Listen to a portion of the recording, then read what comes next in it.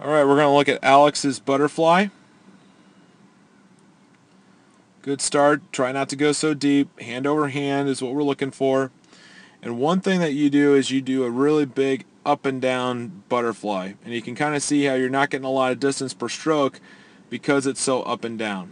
Because every time I go down, now I have to cover all that water that I just went. So all the water that I'm all under right now, I have to make up that. And how am I going to do that? I'm going to have to bring my head up really high. Remember, we want to keep the head in line with the body.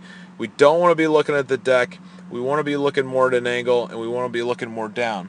To breathe, we just want to push that chin forward. And it's a slight movement with the chin.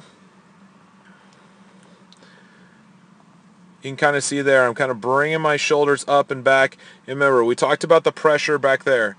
And the pressure back there on the shoulders and around the neck, you get into a longer 200 flyer. You do a long set of fly in practice. You're going to be in a lot of pain in the shoulders because of the fact that you're pulling the legs behind you. So try to get a little bit more hip movement.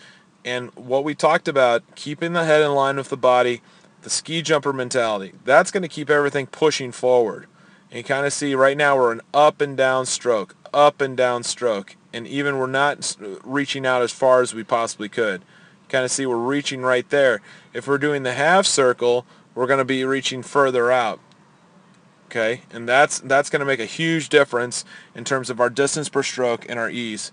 So just try to think about those things. I think you made good improvements throughout the week, and especially on the body position. So keep doing that. Okay, we're going to look at Alex's butterfly. You need to make sure on the start that you're getting a hand over hand. Right there, hand over hand is what we're looking for. Tight squeeze on the side of the head, streamline. That will give you a little bit more power as you come off the start. One thing that that you're doing is more of an up-down free butterfly, and you can see that as see how deep your hands are going as you come in. You want to keep those arms more towards the surface with a smooth recovery. That's more of a round catch and grab, kind of the half circle that we talked about this week. Also, just like kind of breaststroke, you want to keep that head in line with the body. And when you go to breathe, I think you're bringing the head really high up out of the water. You want to keep the chin more towards the surface. And you can see there, see how much my knees are bending? So now, since my knees are bending that much, and I'm not getting as much hip rotation, it's causing me to have to do an up-down butterfly. We want the butterfly to be more in this motion.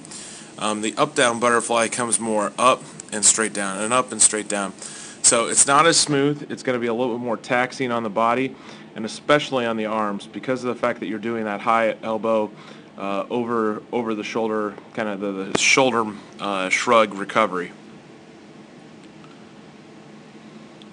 I think just practicing a little bit more with the kick in practice, but you can see, look how you're looking straight down, okay, and the hands are coming down. So now everything is having to work a lot harder on the lower body.